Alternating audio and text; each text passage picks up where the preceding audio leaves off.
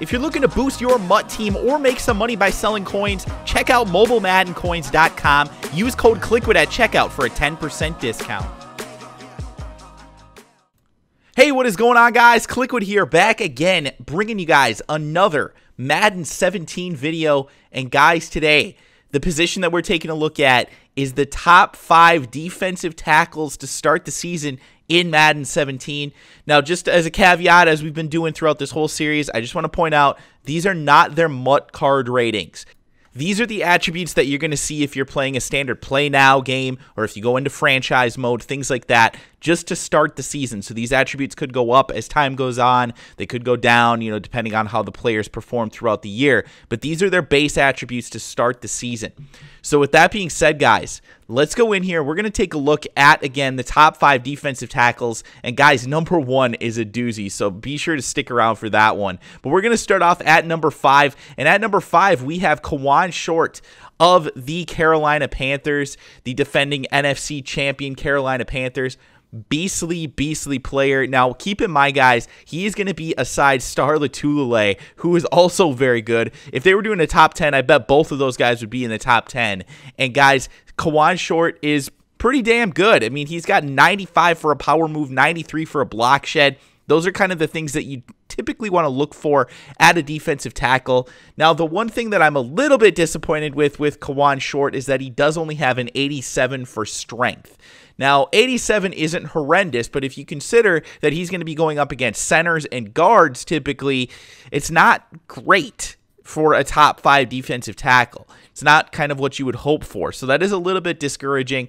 70 speed is also very slow. It's not going to be just like, he's not just going to be molasses out there, but I believe he's the slowest of the guys in the top 5, so that's a little bit disappointing as well. He does have decent acceleration, though, at an 85, so he's going to get up to that top speed, 70, fairly quickly, but even still, it's a little bit disappointing on that end of things. But again, good power move, good block shedding, so that should be good enough to make him at least a good, solid defensive tackle to start the season. And again, when you combine him with the fact that he's going to have Star Lotulelei next to him, it's going to be tough to run on the Carolina Panthers up the middle. So let's move on now to number 4, and we have a guy who has been good over the past few seasons. Now, I think it might be a little bit overrated here at a 93 overall, but again, Ndamukong Suh, I don't think there's any denying that he's a beast of a player. Now, he is actually really similar to Kawann Short in a lot of these areas. The difference is that he has the strength, where Kawann Short only had an 87 strength, and Ndamukong Suh checks in at a 98 strength.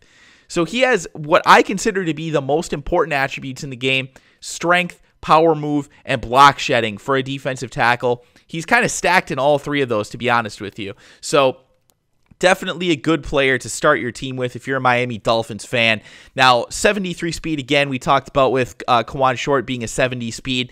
That's pretty low attribute. Now, granted, again, these guys are defensive tackles, so they're not typically going to be chasing guys down around the edge or, chasing them down the field.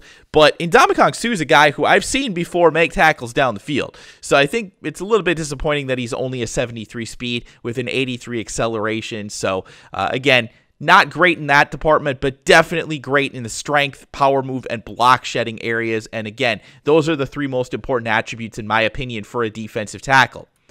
So let's move on now to number 3. And at number 3, we have Fletcher Cox of the Philadelphia Eagles. Kind of a more balanced defensive tackle, I would say, because he does have the speed. He has 79 speed with 86 acceleration, so very quick off the ball. And again, kind of low on the strength scale. And 86, that's actually the lowest of any of the guys in the top 5, so that's pretty discouraging. But again, he does have some great attributes in other areas. If you take a look at that power move, 97 for a power move. Guys, it doesn't get a whole lot better than that, to be honest with you. I mean, that's a nasty attribute. You combine that with the fact that he's going to have good speed and good acceleration, and you're talking about a guy who is going to be a good pass rusher as a defensive tackle. So he does lack a little bit in the strength department. His block shedding is okay at a 90. Again, I say that as somebody who's coming from MUT, so I'm used to seeing these top players kind of have like 98 acceleration, 98 block shed, things like that. But when you consider that this is standard Madden, These attributes are very good across the board. Again, the strength's a little bit low, but other than that, he is a very, very good player, and I think he's going to be, again, one of the better pass rushers at the defensive tackle position to start the season. So let's move on now to number 2, and this is a guy who has been very, very good for quite some time. This is Geno Atkins, and again, guys, he is a 94 overall, so he is the second best defensive tackle. He is a full attribute better than both Fletcher Cox and Ndamukong Suh, and 2 better than Kawann Short. And if you take a look at the attributes, again, very, very nice, kind of across the board. 98 for a power move, 93 for a block shed, so he's a little bit better than Fletcher Cox in both of those departments. A little bit slower than Fletcher Cox with only a 77 speed as opposed to the 79, and his acceleration is also 4 lower. But again, he makes up for it with a little bit higher power move, a little bit higher block shed, and he's also 3 higher in strength at an 89. Again, 89, not an amazing attribute, but still good enough, I think, for the most part. Again, not the best player in the game, because we're going to be taking a look at a guy at number 1 who might be the best overall player that we've seen so far as just attributes in the departments that you would look for at his position. So we're going to take a look now at the number 1 defensive tackle. And again, guys, I think he might be the best player that we've seen so far as rating reveals, and that is Aaron Donald. Take a look at these attributes, ladies and gentlemen. 83 speed for a defensive tackle. 90 acceleration. He's the best among these guys in both of those areas, both speed and acceleration. He also has 94 strength, which is the best, besides Ndamukong Suh, of all of these defensive tackles. So second best at the position from the players that we've seen. 98 power move. Again, the best that we've seen, tied with Geno Atkins in that area. But oh my freaking goodness, dude. That is crazy. And you add in the fact that he also has a 98 block shed.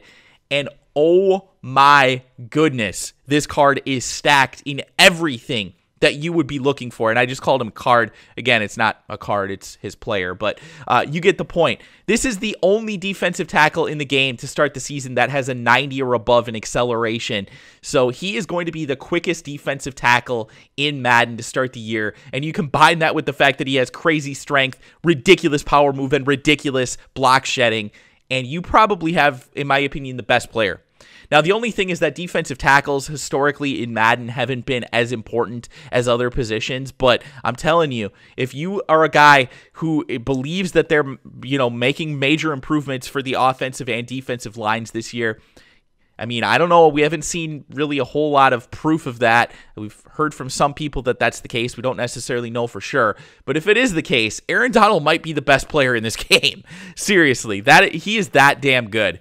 So very excited to see what we can do with Aaron Donald and the other defensive tackles here on this list. I want to hear from you guys, though. Are you excited about these players? I mean, is there somebody that was snubbed off of the top 5 that should be in the top 5? Let me know in the comments section below. And if you are going to say that somebody was left off, you also have to let me know in the same comment who should not be in the top 5 that is currently in the top 5. Somebody's got to get bumped out if you're putting your guy up there. So let me know in the comment section below, guys, what do you think? And also let me know, what do you think about this Aaron Donald specifically? Is this the best player that we've seen so far in this game? Let me know in the comment section below. Thanks again, guys. Hope you enjoyed the video. Hope you learned something. If you did, do me a favor, drop a like on the video, subscribe to the channel if you're new, and I will talk to you guys again soon.